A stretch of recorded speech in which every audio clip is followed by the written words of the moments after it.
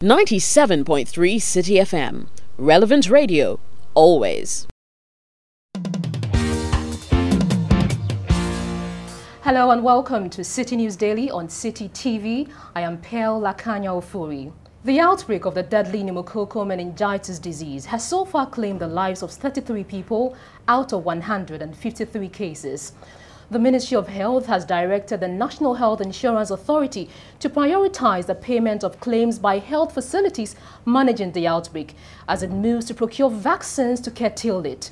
Now, meningitis is caused by the inflammation of the protective membranes covering the brain and the spinal cord. The Ghana Independent Broadcasters Association, GIBA, has filed a suit at the Supreme Court challenging some aspects of the new media content law. The new law requires media owners to seek approval from the National Media Commission before publication. But GIBA wants the Supreme Court to expand some aspects of the law because they do not guarantee media freedom.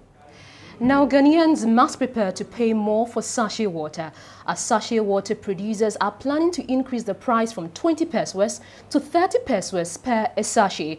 The increase, which takes effect this week, is as a result of the recent hikes in utilities and fuel prices. And that's it for Citi News Daily on Citi TV. I am Pearl Akanya Ofori. Thanks for watching.